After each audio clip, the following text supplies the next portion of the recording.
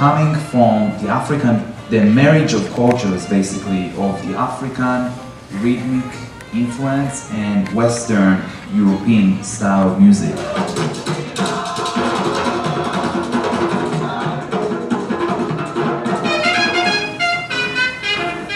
Jazz used to be dancing music, used to be the popular music in the 1920s all the way until the early 50s, I would say. So what people did back then, they would go to a ballroom and bring their dancing shoes and dance, or just hang out and basically listen to a band, which usually be a big band.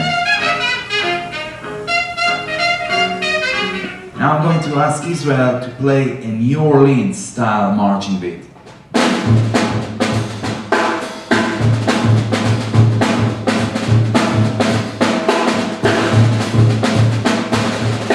So you notice that now the 2 and 4s are a little bit more accented.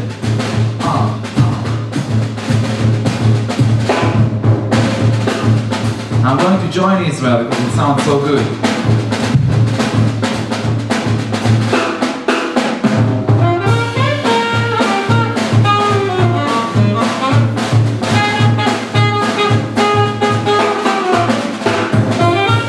It's all about the conversation between the members of the band.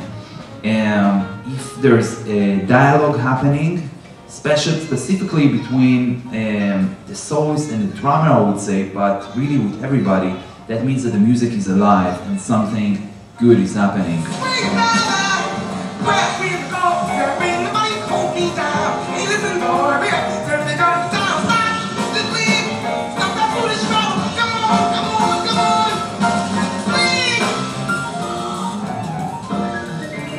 This time I would like to ask you to play a little less, okay?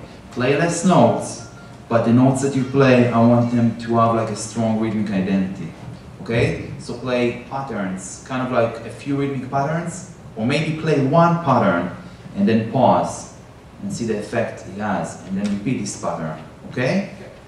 Go ahead. 1, 2, 3, 4.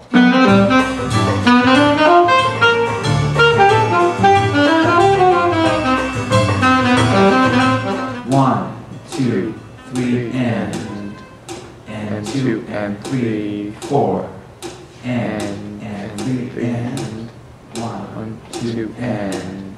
Yeah, give yourself a little hand.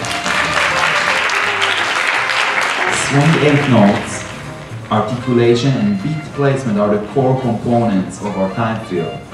Then we have syncopation and rhythmic motif development. This is what I call rhythmic consciousness. Okay, it's your awareness to rhythm. It shows that you construct your ideas from the point of view of the rhythms. Beat placement is again very unique, and it's a major part of the message and the tone that the musician expresses. I will play a solo and I will put an emphasis on playing a relaxed kind of behind of the beat feel, and then Roy will play a solo and his emphasis will be on playing on top of the beat.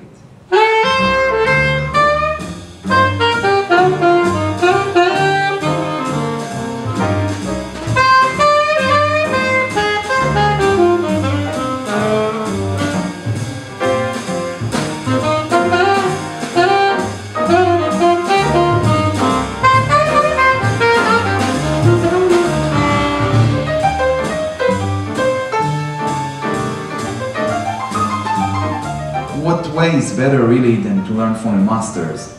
Miles Davis is one example, John Coltrane, Herbie Hancock, there are so many out there. Okay, but the important thing is when you learn from the masters is to really try and get deep into their field.